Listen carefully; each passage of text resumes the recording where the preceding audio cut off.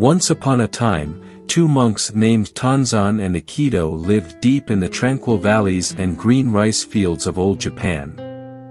It seemed like the sun never set on their friendship. Their relationship, which was shaped by the wisdom of Zen, showed how they were both on the same path to enlightenment. But their ideas were as different as the sun and the moon are from each other.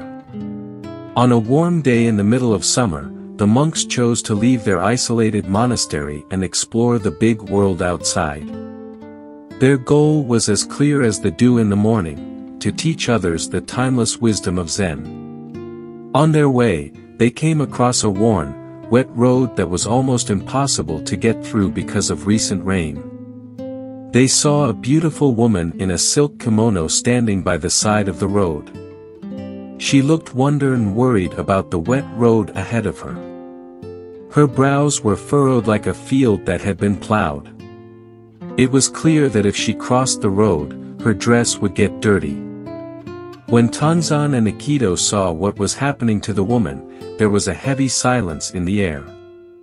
Then, without saying a word, Tanzan moved forwards with such calm confidence that even the leaves moving in the wind were surprised. He asked the woman gently if he could carry her across the wet road. When she said yes, he gently picked her up and carried her across. When he got to the other side, he gently put her down and gave her a moment of thanks before continuing his journey with Ekido. As they moved on, a strange strain crept into their quiet time together. Ekido was fidgety, and his brows were knitted together in a thoughtful frown. Hours later, as the sun started to go down below the ink-stained horizon, he could no longer hold in his inner turmoil. "Brother Tanzan," Ekido said, his voice echoing the crackle of dry leaves under their feet, "we monks aren't allowed to touch women, but you carried that woman in your arms. How could you break a rule so fundamental to our order?" Tanzan was walking under a sky full of stars when he turned to his friend and said, "I left the woman by the road. But you, Ekido, are still carrying her." Ekido was frozen for a moment by the cold wind of Tanzan's words.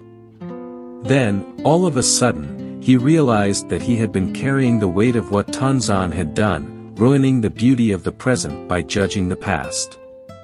With a lighter heart, Ekido looked up at the silver moon, and thought about what Tanzan had said. A sense of peace as big as the night sky spread through him, ending his inner fight in a gentle way. After that, Ekido learned to let go of his past actions and judgments, which made room in his heart for joy and peace to grow. Tanzan and Ekido's journey down a muddy road led them to a surprising secret to happiness. In the big picture of life, their story continues to inspire people, and tell us that happiness doesn't come from dwelling on the past, or making judgments about it. Instead, it comes from fully living in the present moment. Living in the present moment brings happiness. Maintaining peace and happiness requires letting go of things we did or thought in the past. So, as we go through the ups and downs of life, let's remember Tanzan and Ekido's journey across the wet road, and the lesson it teaches us that will never change. For all we really have is this moment, which is as fleeting and precious as a dewdrop on a leaf.